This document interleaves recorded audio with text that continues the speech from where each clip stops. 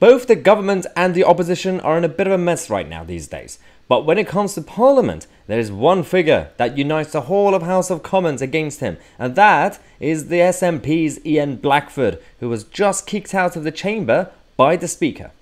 He has been investigated by the police. He misled the House. He must now resign. Order. You'll have to withdraw that last comment. Mr. Speaker, I gave the evidence of the 8th of December. Order. You're going to have to withdraw misled. Now, there are a lot of people who say, well, yeah, he's telling the truth. Yeah, of course the Prime Minister misled, he lied, or whatever you want to say. Whether you like it or not, the House of Commons still has a sort of typical kind of language, legal language, technical communication that you need to actually obey the rules. So if you're going to talk about the rules and following the rules, Ian Blackford needs to still follow the rules of the Commons. Whether they're right or wrong or old-fashioned or not, that's irrelevant.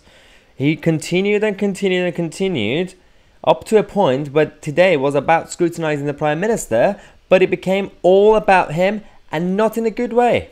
To help the House, you withdrawn your earlier comment and replaced it with inadvertently. It's not my fault if the Prime Minister can't be trusted to tell the truth. Under the power given to me by Standing Order number 43, I order the honourable member to withdraw immediately from the House.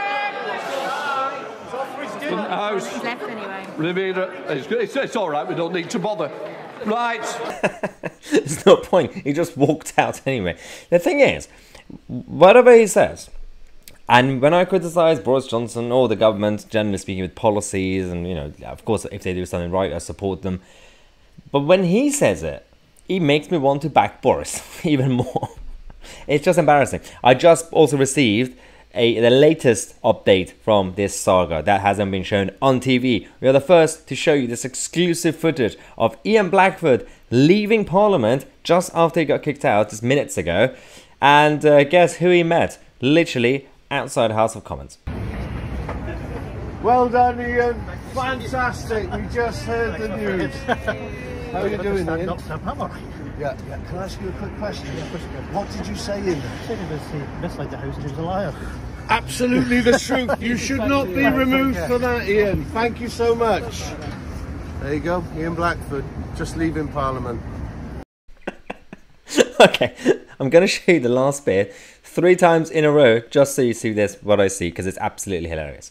There you go, Ian Blackford, just leaving Parliament. There you go, Ian Blackford, just leaving Parliament. There you go, Ian Blackford, just leaving Parliament.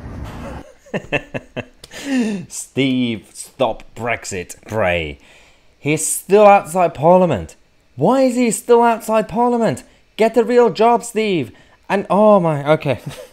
I really don't want to make this video about Steve Bray, but it just makes me laugh every single day when I'm outside Parliament walking around. He's there with his big hat. This is the clown world being run by clowns and protested by clowns. That was good, wasn't it? I'm proud of myself. Right, okay. Thanks again, guys, for watching. Thanks for all the support. If you're new to the channel, if you enjoy the content, subscribe to the channel. Click on the bell next to it. I'm going to come back with more updates for you guys on Mahyar, and we are the media.